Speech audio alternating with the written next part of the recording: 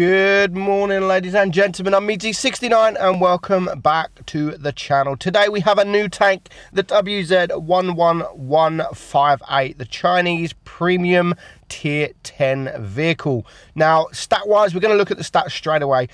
2,000 hit points. Pretty average.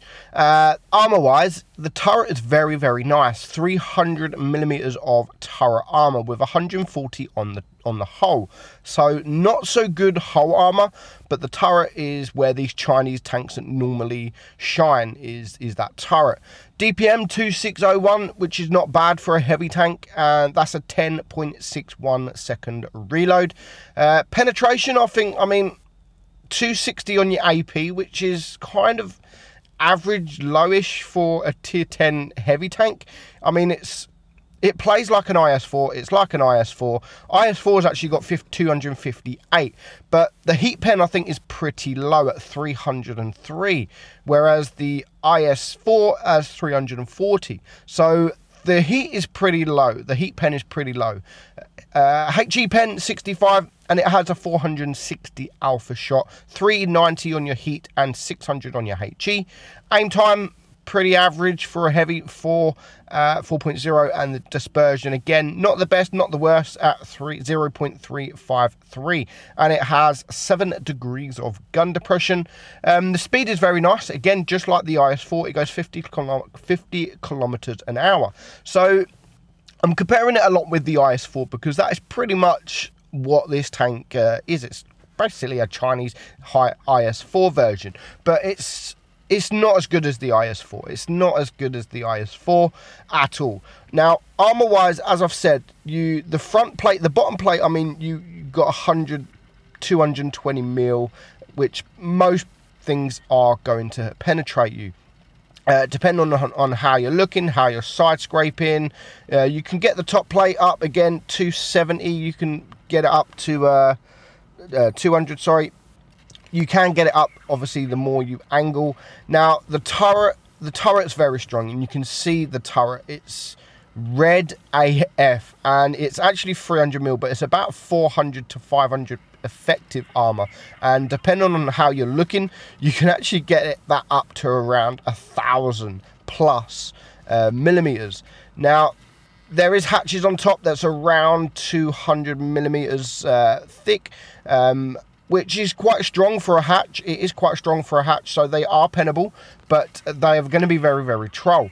So the armor wise is not bad. I mean, people are going to penetrate you easily. Your front plate, all they have to do, I mean, the top plate is quite strong, but to get around that, all they need to do is switch to Pramo, and then they're going to go through you like butter.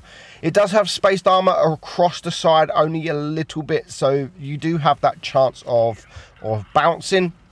However, the rear of your tank is what, 70 millimeters thick, 67 millimeters thick, so people are probably going to HE you no problem at all. The back of your turret as well, 66 millimeters thick. So face tanks, that is, don't let them get around you. It's a quick tank, so it's going to be difficult for mediums to be able to circle you. And it's got a nice gun. It does have a nice gun with that 460 alpha shot. The only problem with this tank is we've just seen so many heavies in the game, and at this point it's, do I really want another heavy in my garage, another premium heavy? Being tier 10, it's, yes, in a way I want it because it's a tier 10 premium tank, and I like collecting my tier 10s, and at the moment there's only one tier 10 in the entire game that I'm missing, and that's the Badger. So yes, I want it just for that fact, but if I get it, it's not going to be a tank that I play often. I'm going to play it. I don't even need to ace it because I tested the tank, so I've got the ace. So for me, I probably won't get it. I don't think it's worth it. As most of you know by now, it is a tier 10 tank. It is a premium, or it is a collectible tank, sorry. So of course it is in crates. So people are always now surprised, and they moan about crates. Yes, we do moan about crates, but guys, it's a tier 10 tank. It's a tier 10 tank. If you don't want to get it in crates, don't freaking buy it. wait for it to come for sale. It will come for sale eventually. It will come for sale for gold. So just stop whinging. I know I'm going to get abused for this, but just stop. I've had enough. Like, we know it's going to come in crates. We know crates are part of the game.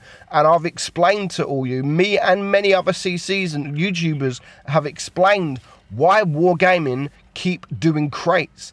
Because you guys keep freaking buying them. Like, me included, I buy them. I'm not going to lie about it. People buy crates. Wargaming earn money from crates. Why would they stop doing that? Why would they stop doing that? They wouldn't. If they're earning money, then they got every right to do it. It's a business and they're making money. And there is only one way to stop Wargaming doing crates, and that is for you guys to stop buying crates. That is the only way, but that is not going to happen. The funny thing is that people that always moan about the crates is the people that have just bought 20, 30, 40, 50 crates and they didn't get the tank.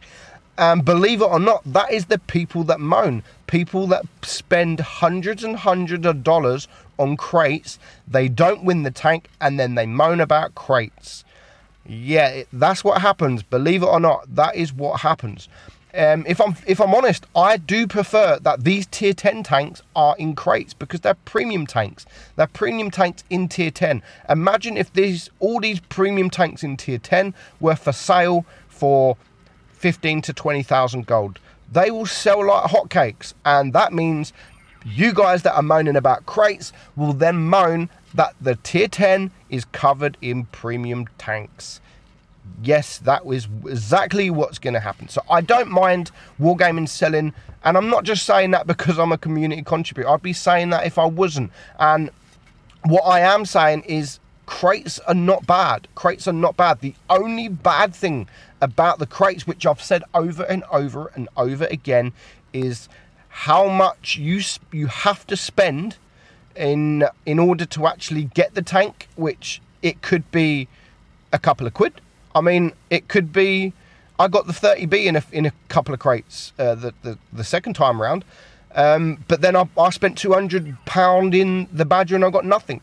My main problem with the crates is what you get in return, where if you don't get the crates. That's the only bad thing about crates, is what you get in return if you don't win the tank, and that is boosters. Like, nobody wants boosters. Nobody wants boosters. Nobody wants avatars. Nobody wants credits, or I at least don't want credits. I've got enough credits as it is. Free XP. I don't want free XP. I've got every single tech tree tank in the game. I don't need free XP. Give me something worthwhile. Give me another tank. Give me a different tank that's maybe not the tank that I'm going for, but at least it's a tank and I've won something. So for me, that's the only bad thing about crates. And I do apologize if it's you that is moaning, but it's true. It's true. Like, a lot of people that moan about crates is the people that buy crates themselves. So crates out of the way, the tank. Even if this was for sale for 20,000 gold, I probably still wouldn't buy it. I probably still wouldn't buy it because it's just, I'd rather go and play the IS-4, if I'm honest. I would rather go and play the IS-4. I don't think it's going to be worth getting the crates over. But again, I say that, but if you buy 2 crates and you get the tank, then of course it's going to be worth it. Wargaming usually do the buy one, get one free crates, 2 for 1 crates, which is, what, £10 normally, something like that.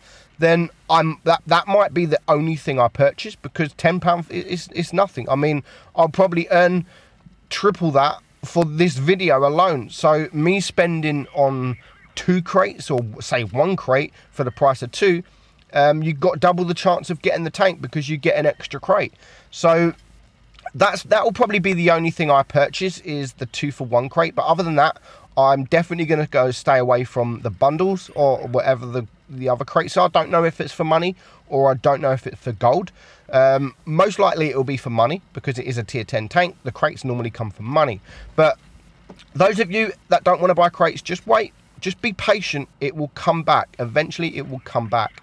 But honestly, I'm going to, on this instant, I'm going to say stay away from the crates because it's not the best tank to put in a crate. I mean, It's an average tank. It's an okay tank. It's an okay tank. It's not bad, but it's just one of those another heavies in the game where you've got the 113 Chinese tier 10, which is better than this.